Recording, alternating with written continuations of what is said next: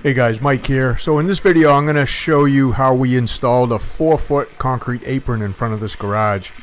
Now this is the homeowner right here. He did the excavation, so he dug out the soil that was there.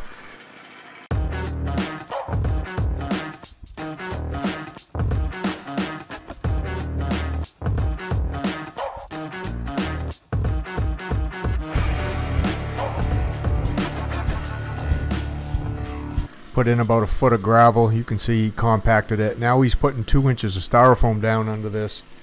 We live in Maine, so we get a lot of freeze and thaw cycles, so the styrofoam helps keep the ground from freezing under the concrete. That's why they put styrofoam down in Maine. Now this thing's going to be about a foot thick. I'm not sure why he needs it so thick, but that's what he wanted, so that's what we're going to do. And we're doing a bunch of concrete projects around here. He's building this new house. He's got a new house there in the background. Garage is on the left. So we're doing like a sidewalk out behind the garage, doing this apron. We've got a walkway between the house and garage we're doing, and then another entryway to the house. But in this video, we're just going to go over the apron right here so you can see how to put a concrete apron in front of your garage. Now that we've got the gravel down and the styrofoam down, we're going to put the forms up. We're using 2x12s today. So if we have to hang them up off the ground just a little bit, we will. We're not going to worry too much about a little bit of concrete coming out from underneath them. But we just need a good rigid form. So I'm going to just screw these together. The length of this garage was about 32 feet. And like I said, we're going to come out 4 feet from it. We're going to put about an inch slope on it away from the garage. And right now I had to notch out around. He had a piece of angle iron sitting there. The angle iron's going to be for, he's going to have some like cultured stone mortared onto his concrete wall. So the stone's going to sit on that angle iron, and then they're going to build it up from there. It's kind of what the guy's doing in the background too. He's got all that stone piled up by that mini excavator. So that's kind of what he's using for that. But I'm gonna get I'll get my side form up here. I'll put it right at 4 feet, and then I can just screw the front form onto that, which makes it pretty easy. So I know I'm exactly 4 feet out, and then I'll do the same on the other side. We use those metal pins you can see right there. Those are 24 inches. They got holes, a bunch of holes in them, so we can screw through. I use 2.5 inch deck screws. When we do forming, we like to be able to unscrew and screw things without having to like yank on it with a hammer with like a double-headed 16D nail. We used to use those, and then I mean you don't really get one use out of them before they bend. But these screws we can use over multiple times. You see Darren likes putting his stakes in at just a little bit of an angle. That doesn't really matter. There was a lot of big boulders in the subgrade a little bit too, so sometimes when you put those stakes in at an angle, they tend to go in a little bit easier. And now we're just using the laser to make sure we got the right grade all the way across the front, making sure we're an inch lower than his garage floor. And what we're doing now is T and Abby are gluing up some ISO, what we call ISO strip. It's an isolation foam, and that keeps the concrete from bonding to the concrete apron from bonding to the foundation of the garage, just in case there is ever a little bit of movement and one's not going to damage the other. It's about a 1/2 inch wide piece of foam, and you can buy it. They go 4 inches, 6 inches, 8 inches. We didn't have any 12 inch, so we put up 2 6-inch pieces. And what the homeowner wanted us to do also is he did want us to drill and pin into the existing, just to make sure that this thing never moves up higher than the concrete floor in the garage. So I mean, if that's what he wants, that's what we're going to do. So we drilled every 2 feet, put in these 12-inch pieces of we're just using number 4 rebar for this. Nothing crazy. We're not using dowels. Basically we just want to keep the pad from lifting or settling. And then we're going to tie a mat or number 4 rebar right in there with it. Those are, we buy 20-foot long bars. These happen to be steel bars. We also use the gator bars, which are the fiberglass bars. They both work really good. and then we tie them together with these little things called wire ties. These are 6-inch wire ties, and the little tool that Darren has called a yo-yo. So he just hooks that into the loops on each side of the wire tie, spins it, and it ties the rebar really tight. These are called slab bolsters. Those come in all different heights too, and they're basically just for what Luke's doing right there. He's just setting the rebar on it, keep it up off the bottom of the slab, and then we can tie the rebar right to it so nothing moves when we go to pour. I'm gonna say we don't do a ton of concrete aprons up here in Maine. You know, most people will just use asphalt when they pave their driveway. You know, they'll just asphalt right to the garage. I mean, we do a handful of them. You can see how thick that concrete is. We use 4,000 psi concrete here, and we have air entrainment in Maine. We put air in everything that's exterior, and that just helps a little bit with the freeze and thaw cycles too.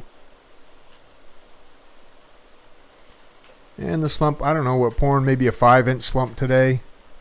Keeping it pretty stiff because, number one, you know, the less water you put in the concrete, the stronger it is, the less likely it is to crack. It'll hold its slope a little bit better, and you know, the pour really isn't that big, so working with a little bit drier slump isn't really that much harder on something this small. You can see how much concrete it takes to fill that up. It takes a while just to fill it up to the top of the form. We also had to put a bunch of kickers, as you can see, to keep the form straight. There's a lot of pressure on 12 inches of concrete. It's going to want to bow those forms right out. So we put in a bunch in advance, and then we got some sitting right off to the side if we need to put some more in. And then we got a string we're using on the top of the forms that tells us if we're straight or not. So we go by the string. And Darren's kind of mag floating right to the top of the foam and to the top of the form. And Luke's kind of in the background with a 4-foot screed. He's screeding the concrete. Tia's got the DeWalt pencil vibrator there, and she's just hitting the edges real quick, take out any little air pockets, making sure everything's going to be smooth when we strip the forms. And you know, after we're done, the homeowner's going to come in and he's going to backfill all this with gravel. He might leave it down a couple inches for the asphalt, but it's all going to be covered up afterward as far as the edges go.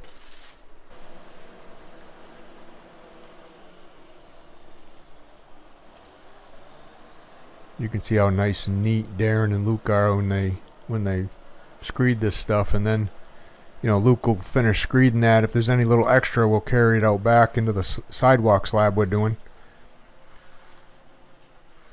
And then we'll just get this bowl floated, and then it's just a matter of, you know, letting it set up a little bit so we can get the finish on it. I'm going to show you that too.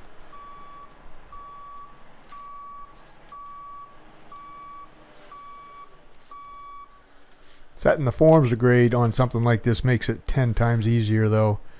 You know, if your form's up a little bit and you got to work down inside them, then it makes it real difficult to screed. The bowl float's right 4 feet too, so it was right the right width. If the bowl float's a little bit wider and it's running over the top of the form, it just doesn't seem to bowl float as well. It kind of needs to sit right on the concrete itself. And then that helps kind of settle the aggregate after you screed it and bring up some paste to get you a nice smooth finish on the surface.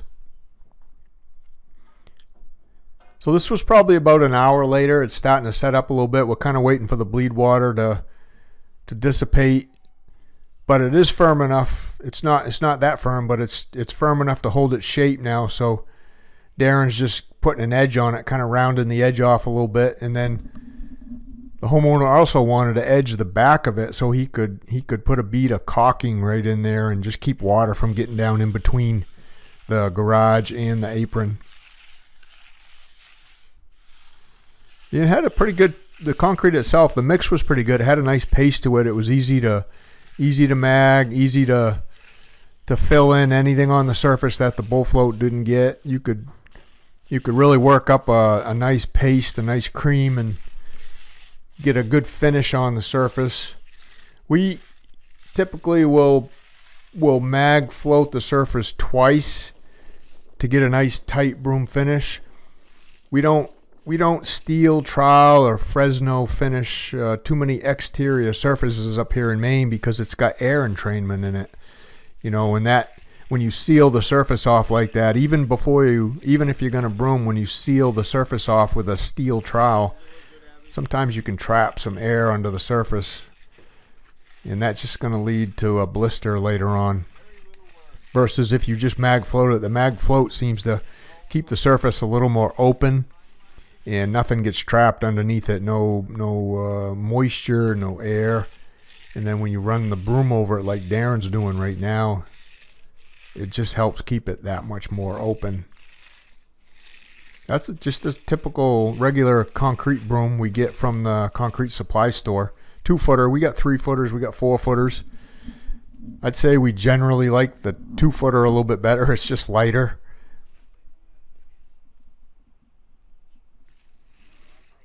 And this is what we'll do. Usually one guy will mag float, and this is the second time over it, so it's getting pretty tight right now. And then the other guy will fall right behind him with the broom before that paste starts to dry up again. And then what Darren, he's got a 5-gallon bucket in behind him.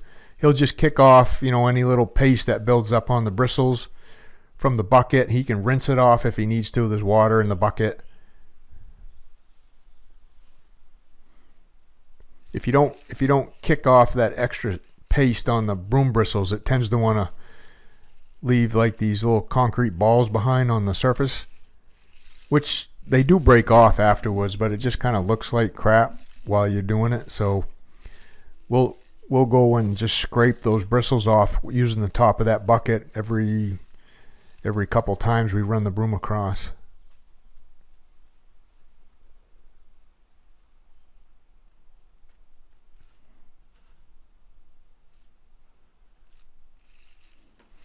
That was just wide enough so Luke could use one mag to kind of lean on and then reach the other end.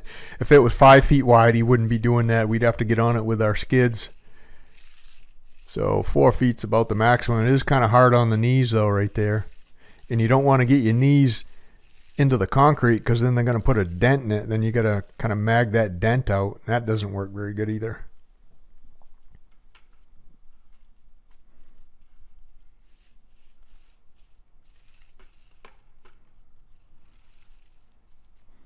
Probably between the first time we magged it and this second time, we probably let it set up another 30 minutes to firm right up. Make sure that, you know, most of the visible moisture was gone from the surface. Usually when it's ready, you know, you can press in with your fingers maybe 1/8 of an inch at this point right here. So it's pretty firm. And you want to make sure you got a pretty tight finish on the broom. If you broom it too early, you're going to get right into the aggregate, and the bristles from the broom the grooves will be too deep in the concrete. It'll be really rough. I don't think, you're just not going to like that. I definitely know the homeowner wouldn't like that here, so definitely better to leave it a little bit on the finer broom side than it is the rougher broom. Luke's going back now. We're going to leave the finished edge mark in it so it kind of have a picture frame look. Some of you guys have a different opinion on that. We tend to, on most jobs, we tend to leave the edger mark in it. It's not a real big edger mark, but just to give it a little bit of a defined look on the edge. And some guys don't. They just want to just broom it like Darren's doing and leave it like that. So I think it's just a preference. I don't know. Let me know what you guys think down in the comments. Or if you do this, what you do, what kind of edger you use. Do you like the wider edgers? Do you use a thinner edger like we do? We've always used those brass edgers from, I don't know if they're from Kraft or Goldblatt or Marshalltown or where they're from, but we get it right at the supply store. But my guys tend to like the brass ones better than the steel ones, so that's what they use.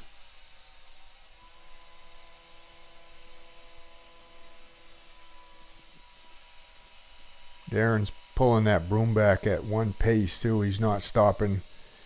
He's not going too fast. He just same pace, same speed, all the way across the slab, makes it look the same all the way across.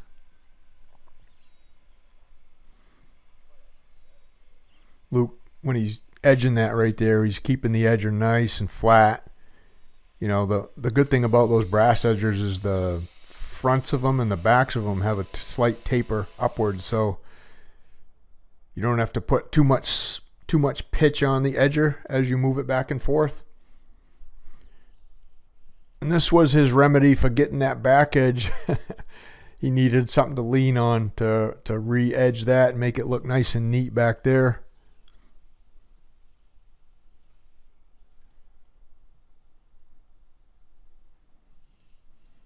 And then I guess he decided that it was just as easy to lean across it and do it.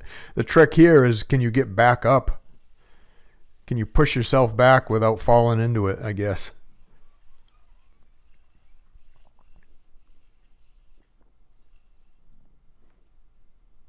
So let me know what you guys think. Are you thinking of doing a concrete apron?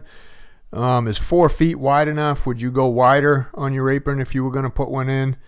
And what about the thickness? You think 12 inches thick is thick enough for something like this? Really, I think 6 inches would probably be enough with that same good gravel base and then everything paved around it. But thanks for watching, guys. Come on back. We'll see you on the next one.